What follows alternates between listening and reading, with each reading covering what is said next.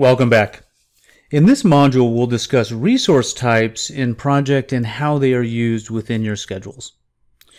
First, let's take a look at the resource types that we have available to us. Now, the first one is one that you may be familiar with, which is work. You can think of this as your team. This is John the developer, Rick the tester, Sue the team lead. These are resources that are going to be working on your schedule, right? Typically thought of as full-time employees.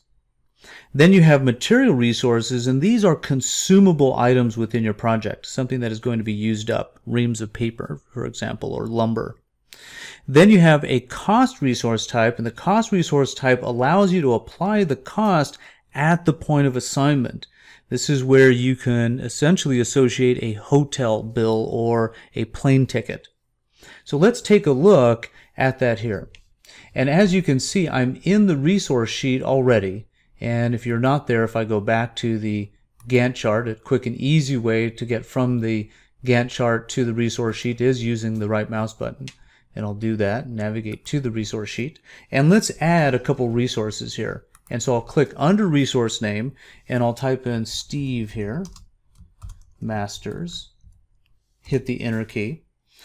Let's put in another name here. I'll do Susie. And so these are what we would think of as being work resources. And you'll notice that over to the right, it says work, which is Steve as a work resource, Susie as a work resource.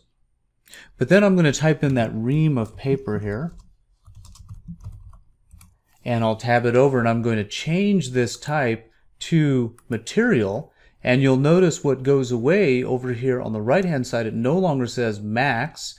It changes the way the standard rate is represented. It's no longer by the hour, but it looks to just be a single amount, right? A single dollar amount that we placed in here, nothing per hour.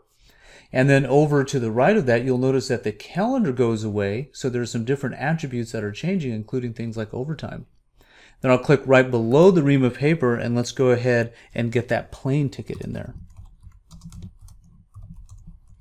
And I'll tab over, and this time I'll change it to the cost resource type.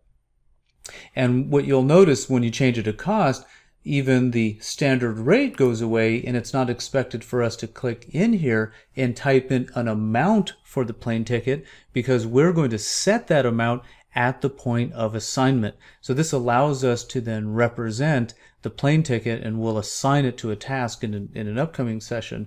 Right now, the big takeaway is how you enter in these resources and what is the effect of changing the resource type. And as you can see here, I can simply change that back and forth, and it'll change the attributes of that particular resource. Hey guys, thanks for checking out our videos. Please subscribe to get updates on Project Online, the new project for web, and other interesting and fun topics. So look forward to seeing you, and we'll be pushing some more videos up. So subscribe and check out the next video.